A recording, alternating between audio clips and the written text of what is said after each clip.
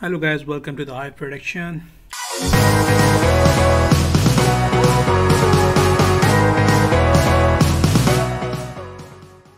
In this video we are going to create this amazing animation of 3D product exploit, and it was requested by one of my subscribers to create this kind of an animation tutorial. So this is for you, buddy.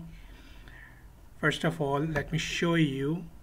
This is my object, and this is the actual tire object I have modeled, and you can find out so many tutorials of tire modeling on my channels from my previous videos. So I'm not gonna model this once again.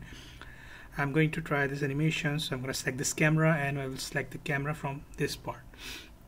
Here it is my timeline, which is approx 200 frames. So I'm gonna turn on the auto key. We'll take out the rotation, put the key, and on the 60th frame I'm going to rotate on 360 degree like this. And now we'll go to the last frame and we'll move this. So let's see what we have created. This, yes. And if I will play this, so let's see.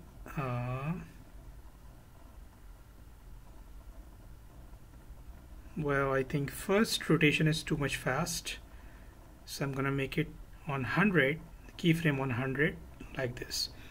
It means it will take one rotation on 100 frames, and another 100s are little rotation like this. That's perfect. So furthermore, what am I gonna do? I'm gonna go to the 100 frame, select the camera, turn on the auto key, and on the 200 frames I'm gonna squeeze out the camera like no, I think no, we should select camera, this, zoom out. So let's see, this is the zoom camera, this 100 frame, and from 100 to 200 it will zoom out. Perfect. Let me show you from the 100 till 200 it is zooming out. But now I will select the elements. So I'm gonna ungroup or open the group like this, and at first I'll take the local and we'll select the screws. Yes, this bolt. Perfect. I'm gonna apply the key here, and after that I will go to the 160 or 150 frame. We'll turn out the outside like this. So let me show you how it looks like this. That's perfect. Now I'm gonna go to the 130th frame. I will select the rim,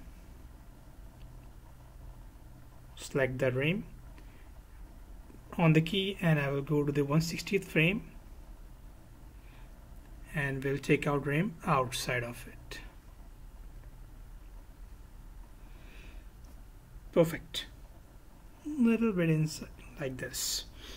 So let me show you how it looks like. Yes, if I will play this, so we have this rotation, it will like this. Furthermore, we have so many objects behind of it, so we will create as well.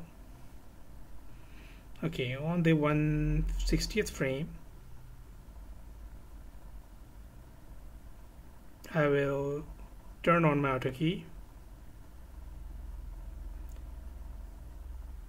a little bit backward like this.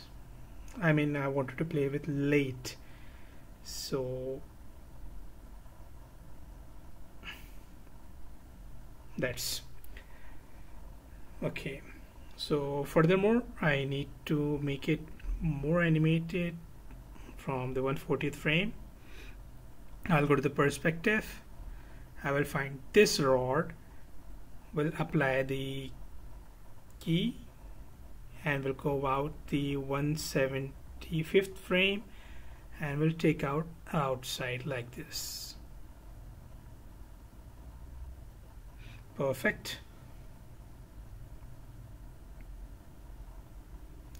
That's perfect.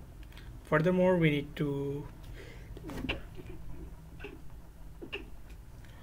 to set my another object. These are the bolts. Apply the key here, go to the 190th frame, and we'll take out like this.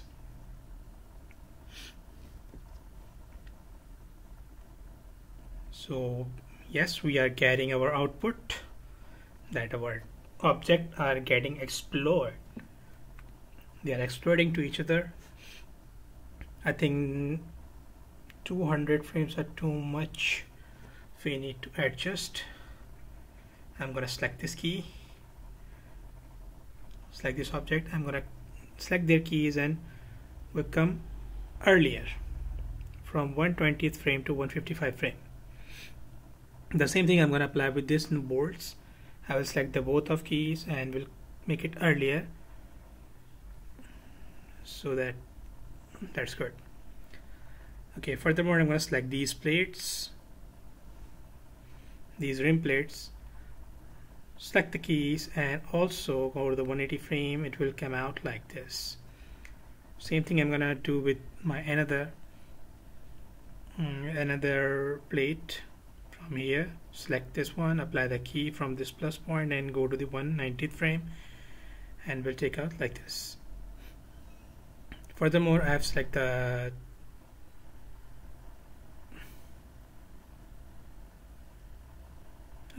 this red part. I'm sorry, I'm going to select the tire and we'll apply like this. So the tire is also moving. And from 165th frame, I'm going to select this red part, apply the key here, and go into the 190 frame, and just will take out like this,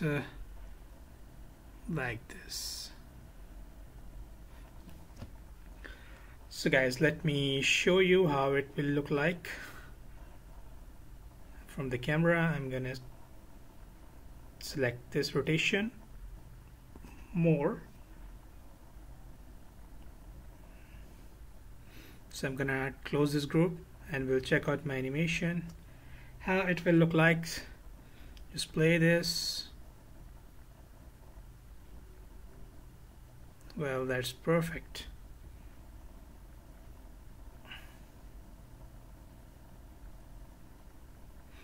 So when you take out the render, I'm gonna take the render, and this is going to be my render.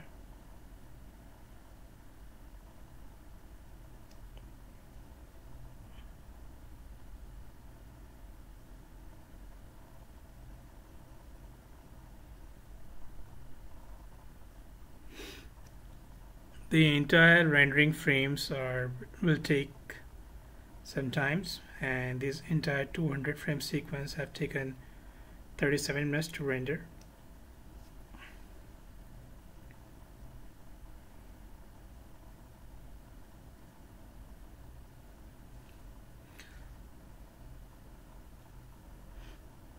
Okay, so I think we have this amazing renders. I'm going to go to the Adobe After Effects and I will go to the double click on my project file, and you can find out the entire renders. Let me show you. I'm going to output. These are the entire renders sequence of 200 frames. I'm going to import this sequence, import into here. So let me show you how it looks like. So I'm going to go to the composition setting first, and I will increase the timeline duration. It's approximately 10 seconds. That's good. Now let me show what we have done. Well, that's cool. Now we will have to treat from this part off. I need to break this layer, so I'm gonna go to the edit and okay, no, I'm sorry, I'm gonna go to the edit, find out the split layer, and I have split this layer. I'm gonna right click on it, I'm gonna go to the time, and we'll go to the time stretch, and it will be 1 second time. Perfect. Furthermore, I'm going to apply the motion blur effect as well. There's a motion blur, not too much. Now it will turn. I'm going to put the layers here. Perfect. On the end of the side, which is the last frame, let me show you how it looks like. Perfect. So end of the frame, the last frame, I'm going to select this frame, go to the split layer, so right click on it, make this freeze frame, and give the time stretching approx 20th frame. That means it will hold 20th frame, and after that, after the end of the animation, I'm going to select my same layer, this layer. We'll go to the edit, make it duplicate, put after this freeze layer, right click on it, and go to the time, make it time reverse layer. It means it will open, now it will stay, and then it will reverse like this. So I'm going to select this layer as well, go to the duplicate, put this layer after this one, right click on it, make a reverse time reverse layer.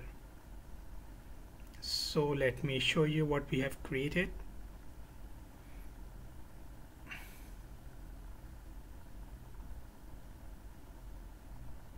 We'll import one of more thing, which is my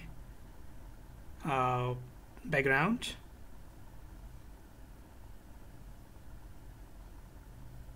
Here is my background.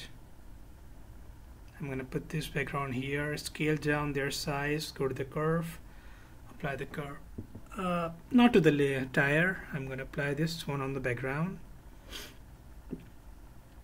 Look at this, that's very good.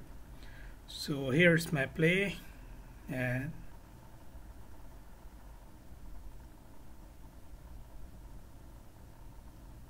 that's good. So guys, thank you so much for watching this tutorial. If you like this, so subscribe my channel, press the bell icon. Thank you so much.